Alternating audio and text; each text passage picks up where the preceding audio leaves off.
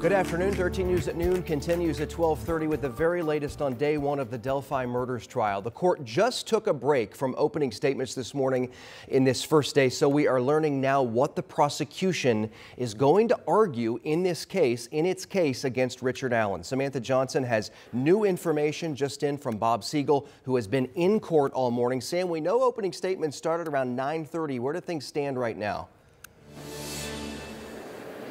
Yeah, that's right. They finished opening statements earlier this morning. They took a quick break. They went back in to start testimony in this case to hear from their very first witness, a witness that you have seen before. Becky Patty, the grandmother of Libby German, was the first witness in this case. I want to bring in Bob Siegel. Like we mentioned, he's been in the courtroom all day. And as you can imagine, you were saying, Bob, that was pretty emotional testimony. It was emotional testimony.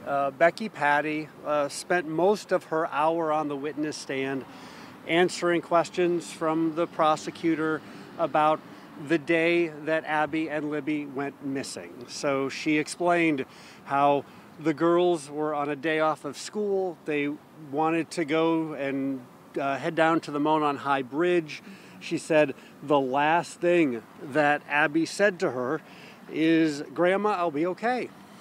So I think every parent can relate to the heartbreak and the teary-eyed testimony that she gave. She went on to explain that when her granddaughter and Abby, who were best friends, did not show up at the time that they were supposed to, she quickly knew something was wrong because she said that Libby, her granddaughter, would always be in contact with her, always had her phone with her. She said, "We called, we kept calling, and they just didn't get any answer." So they went to look for themselves, and then they contacted police. The next day, they explained that there were search parties that they went out to, and probably the most touching quote that she gave and that she told the jury while she was on the stand, she said she found out that the girls were found. And she said, and I'll quote here, "I couldn't understand why they were not taking me to her, and then I saw the coroner's van driving by, and that's when I realized they weren't alive."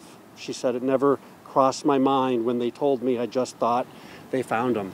So the jury got to hear that testimony from the grandmother of one of the victims.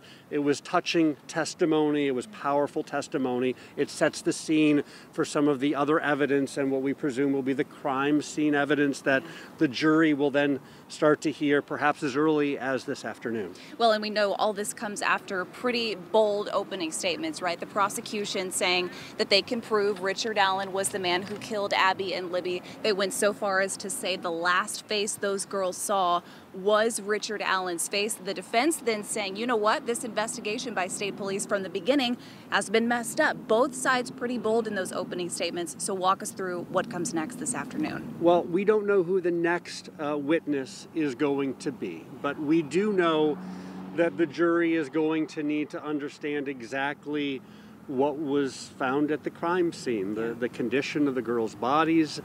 So we presume, again, as early as this afternoon, they might start to hear some of the really, really difficult evidence and testimony about what that crime scene looked like.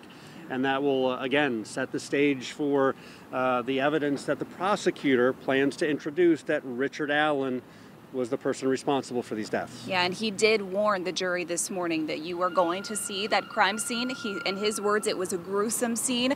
We know you'll be back in the courtroom this afternoon. Of course, you'll have an update for us tonight on 13 News, everything that develops today. Yeah, we have a break until 1:30, then it's back in the courtroom. We expect at least 4-5 more hours of testimony this afternoon. All right, that's the latest here. Of course, we'll continue to keep you updated throughout the day. Dustin, we'll send it back to you for now. Oh, boy, those details are difficult to hear, and your heart just breaks for those girls' families having to relive that and go through it all over again. All right, Sam, thanks. We'll check back beginning at 4 o'clock.